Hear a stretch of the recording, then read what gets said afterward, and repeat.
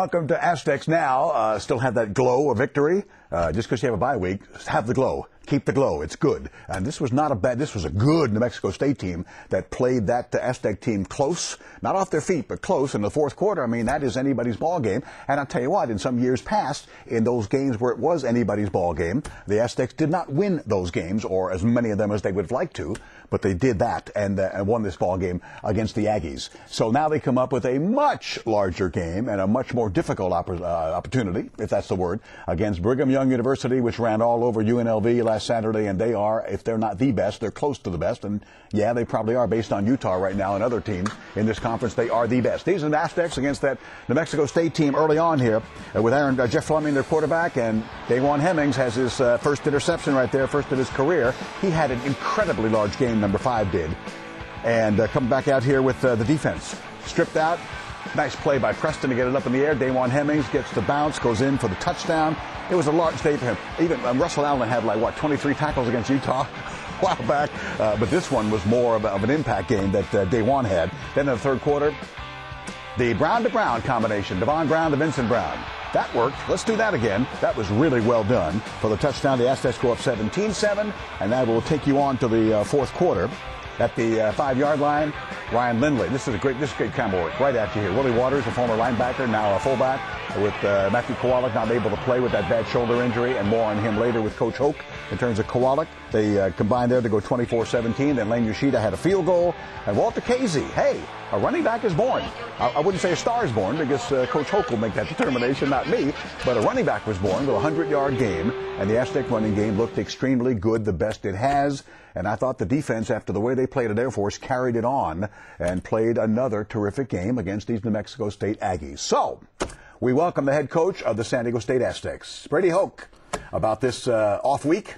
And I remember there was somebody, I forget, in the media, asked you if you were going and taking time off and going to Hawaii or something. And I'm saying, have they met Brady? He ain't taking no time off. He's not going to Hawaii. He's not going anywhere. No time off. Well, there's no time out, you know. And one thing about off weeks, I think it gives you a chance to really focus on what you're doing on both sides of the ball and really study it and look at it and see if you're going in the right direction. I think we wanted to give our players some time off so that they could mentally, as much as anything, relax a little bit. But at the same time, we practiced 3 days and had good intensity and good speed. You know, the one thing you want the timing to continue offensively and defensively. So that's a big part of it. Yeah, that's what I'm going to ask you, because it really is. It's a fine line where you want to work guys, but you don't want to work them to death. Right. And you got some time off. You want to reward them for that, especially after a win. And how do you know, I guess experience, because you've done this, how do you know when too little is too little and too much is too much? Well, you're exactly right, Ted. You know, the experience of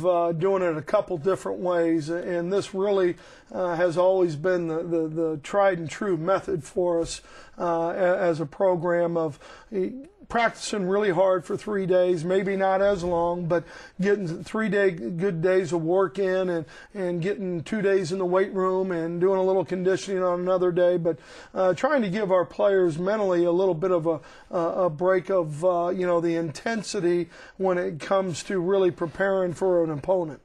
And I mentioned this defense before. We showed Dajuan Hemmings, and he'll join us later. Also, in terms of the coaches always say you practice and you play how you practice, and also in terms of the carryover from the Air Force game. Coach, I thought it was there when you pitch, in essence, a shutout. They didn't score a touchdown on your defense, and I thought that carried over to New Mexico State. Well, you know, I thought defensively, I think our guys kept us in the football game. I thought up front, Ernie Lawson really played a nice game and hit the quarterback some, stripped the ball away on the fumble recovery that Dajuan scooped up and scored with.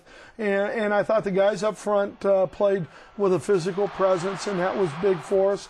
I thought in the back end we had a couple things that we broke down at, but I thought for the most part, you know, we were filling where we needed to fill. I think we were a little tighter in coverage, and we still got to work a little more at that. But I thought overall the defense kept us in the football game, and in the fourth quarter our offense got going with the run game and really finished the game out well. And they always talk about somebody on the defense got to style it. I hate those cliches, but they're true. You got to step up, got to make a play.